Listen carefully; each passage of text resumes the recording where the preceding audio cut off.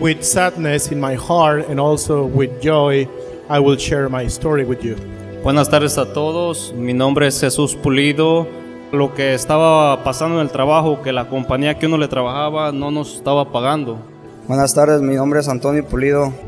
He escuchado de muchas personas que se han caído, se han lastimado o hasta han perdido la vida por no usar la herramienta y no tener el equipo adecuado para hacer el trabajo. Buenas tardes, mi nombre es Francisco Barajas. A los 14, 15 años empecé a trabajar para poder ayudar a mi mamá, pero nunca pensé que iba a ser un trabajo tan duro.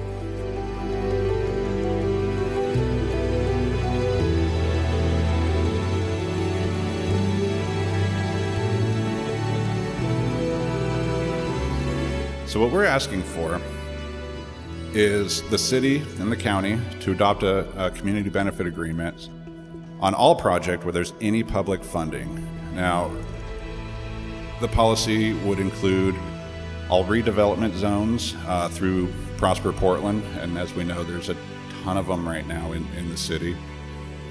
Furthermore, we're asking that the Workers' Rights Board endorse, as part of the CBA utilization, a creation of an oversight committee comprised of representatives from each public entity and an equal amount of community and labor to oversee compliance on all these construction projects.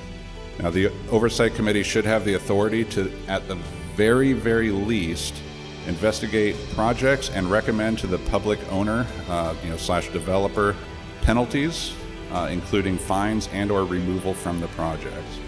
Now, we're also looking to have these investigations and recommendations entered into public record. And we'd also ask for support of a notion that at least 1% of the hard construction costs be set aside to fund fines levied through the recommendations of the Oversight Committee to pay workers owed wages in the cases where money has become uncollectible by the employer. Well, here it goes. After 2 months of hard work, you have any idea how much I make? $200. There you go. Yeah. Can you believe that my story is repeating today? Right now, somebody's working under the same circumstances that I worked 18 years ago in this city. Are we going to allow that to happen? It is important that we know that that happened to me, but you see, I'm not important.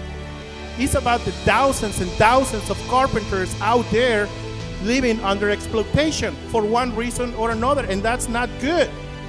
We cannot sit here and allow that to happen. If it already happened to my brothers, to me, show your hands. Can we leave ourselves knowing that that is happening?